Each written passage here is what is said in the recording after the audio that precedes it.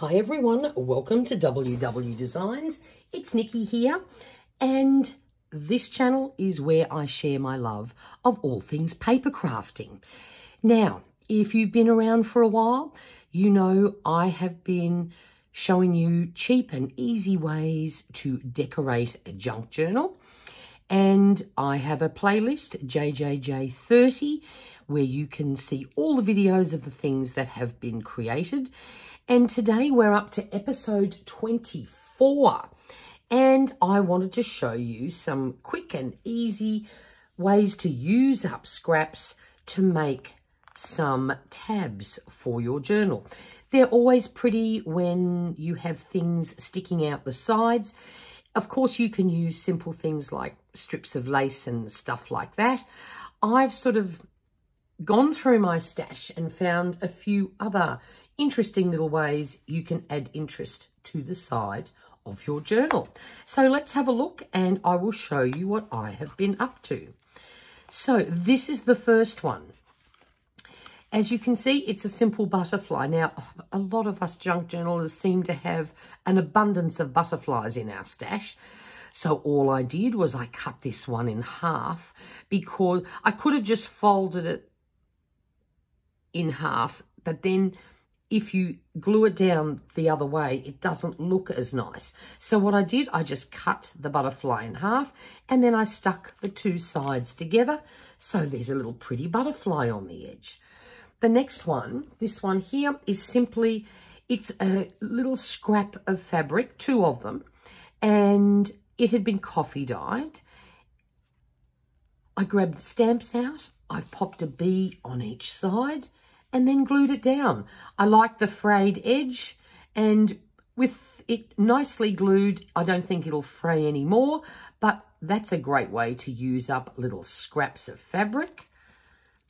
Then the next one, this one here, I had a roll of this in my stash.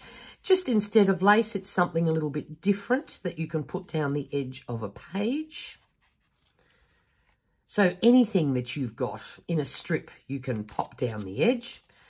Then this one here, very simple again. I found this little sheet that was made up of all these cute little tiles that they're meant to look like.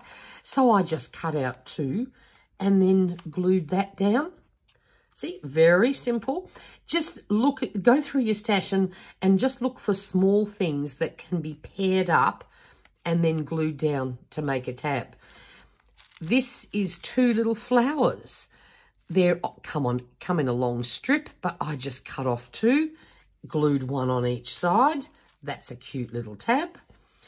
Then, of course, making clusters. This is a really great way to use scraps.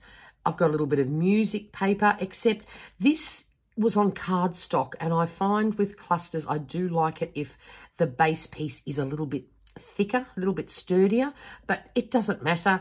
There's a little bit of book page here. This is a little bit of paint and stamping. I had a whole sheet of that, so I just tore a piece off. A little piece of grid paper, a tiny little scrap of white lace, which I just put some Distress Oxide on to make it a little bit more vintage looking, and of course this cute little moth. So when you stick them on your page, don't just stick some of it hanging over the edge. I thought this was handy. I put this paper in here, but there's not that much you can do with it. It's very flimsy, but this way it sort of makes that sort of quite solid because you're giving it something thick to hold it down. Then on the back here, I found this little strip. I have no idea where it came from, and that's just to protect the edge, and I used roll-on glue instead of a wet glue because I thought the paper might disintegrate if I used wet glue, and I had a little bit that stuck over the edge, so I just popped that down there. Then let's see. Then the next one, if you have any pretty, or you can use any punches. This is one of my favorite ones. I got it at a big crafty stash and I absolutely adore it. So I found a cute little scrap and I cut out 2 of them. Now, of course, when you just remember, if you're cutting out an odd shape, you need to cut one with the patterned side up first, then flip it over to cut the other one so that you end up with 2 pieces that will back together perfectly. So grab your punches out and some scraps. You can make them any shape, any size. I love that one. Where's the next one? Here we go. Again, a tiny little scrap. This was a border on a sheet of scrapbooking paper.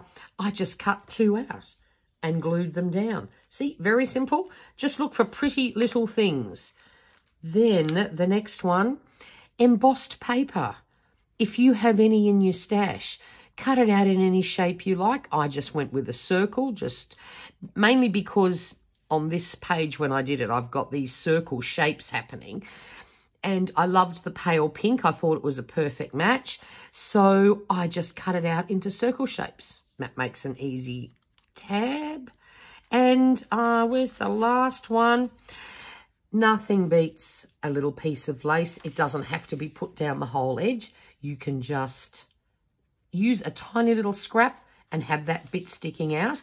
And just a little hint here, if you're making a junk journal and you like sort of a more vintage look, without actually having to rust staples, I use a permanent marker. This is my Sharpie in bronze or copper or whatever colour it's called. If you rub over your staples with one of these, it gives it this lovely sort of coppery colour. And I find that much more appealing than using silver ones.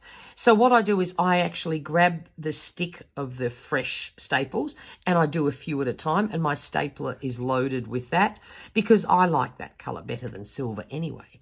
So that's just a little handy hint for you. So there we go. Just go through your scraps. You can use anything to make pretty tabs, and I just find that very visually appealing. And I've used up all sorts of little scrappy things. So I hope you found this episode helpful. Grab your stash, start gluing things in, and bam, you have a really interesting looking edges. Until next time, stay safe and stay healthy. Bye for now.